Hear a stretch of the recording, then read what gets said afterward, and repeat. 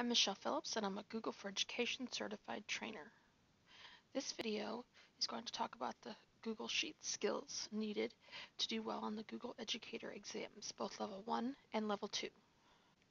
In Level 1, we're going to look at the skills of creating a Google Sheet, using different functions, sorting data, and sharing sheets with others. To create a Google Sheets document, go to the New button and select Google Sheets. Now let's look at a math scores spreadsheet to use the functions for sum and average. When you have a data set, you can use functions to calculate your desired data.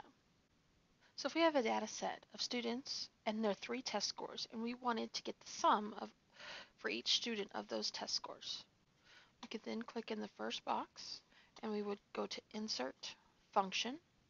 We would want to insert sum, and then we would highlight what we want from test 1 to test 3 for the first student, and then hit enter.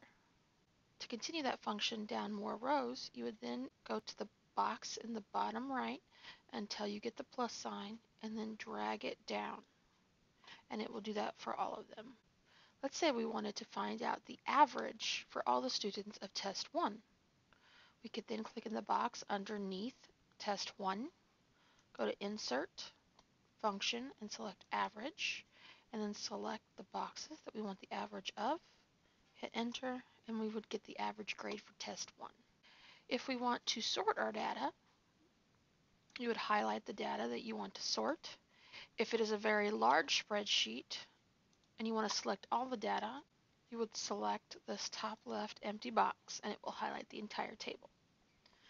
Then you go to Data, and let's say we want to sort range. We want to make sure to designate that we have a header row so that it stays at the top. Then you have to decide what you want to sort by. So in this case, let's sort by last name. And we want last name to A to Z. And then we click Sort. So Amy Barnett's, her test scores and the sum of her test scores will all be in the first row. So the data is moving with the name. Now if you were to select one column, and we'll notice 55, 73, and 86 is Barnett's. If we go to Data, Sort Range, and then we just do it by column B, and let's say Z to A, none of the data moved, just the names. So make sure that you have the data selected. When you want to share a sheet with others, go to the blue Share button, and you can then decide whether you want to give one person or more people specific editing, commenting, or viewing rights, or you can choose Advanced and change your settings so that it can be public on the web where others can search it, whether they can have the link, or whether you want to keep it inside your domain. You can also share a document by going to File and selecting Share, and the same options will appear. So the Level 1 skills we've just gone over are creating a Google Sheet, using functions, sorting data, and sharing sheets with others. Now let's take a look at the Level 2 skills. We're going to create a chart or a graph, create a pivot table, use functions, import data sets, and use sparklines. When you first open the chart editor, you'll get recommendations. If you click on chart types, then you can see the line charts, graphs, area, columns, bar graphs, pie charts. You'll notice some of them, because of the way the data is selected, it can't create these, which is why they're grayed out. You can create scatter charts. If you keep moving down, there are others. For example, a sparkline chart. And if you click on it and it says you can't do it, it's because the data that you've selected won't work. So like this one says all columns must be numeric. So for a sparkline, you'd have to arrange the data in a different way.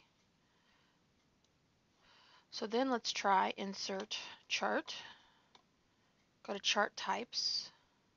Go down to Sparkline, and you can see that it's going to give you a sparkline chart. Other types of charts that you might want to be aware of are radar charts and motion charts. Now let's look at a different type of spreadsheet. This spreadsheet has a lot of data in it, and it's different types of data as well. To create a pivot table, So once you've selected all of the data, you're going to go to the Data menu and select Pivot Table at the bottom. We want our pivot table to answer the question, what is the total amount sold by each salesperson? So what we're going to do is add salesperson into the rows area. And then we're going to add order amount into the values area. We can then summarize by different things. We're going to just keep it at sum. And then we can see that in column A, and because it's ascending, that they are in alphabetical order. And then if we want to know the total amount that each person sold, we'll see their amounts here. It also shows us a grand total. So if we want to know who made the most, we can then sort by sum or order amount. And then we would see that the person that made the least amount is on top and the person who made the most is on the bottom. You'll also notice that it created a separate tab on the spreadsheet, so your original results are still there. You also want to be aware for level 2 that the different functions that you can choose from. So for functions, these are the main ones that are used the most, but there are more. And a whole list can be found in the Google support area. You can also import data sets and spreadsheets by going to File and then selecting Import. And then you can look in your drive or you can upload from your computer.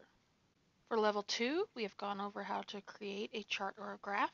We've looked at pivot tables, functions, how to import data sets, and to use sparklines. For more tips, go to my website, edtechinaction.com.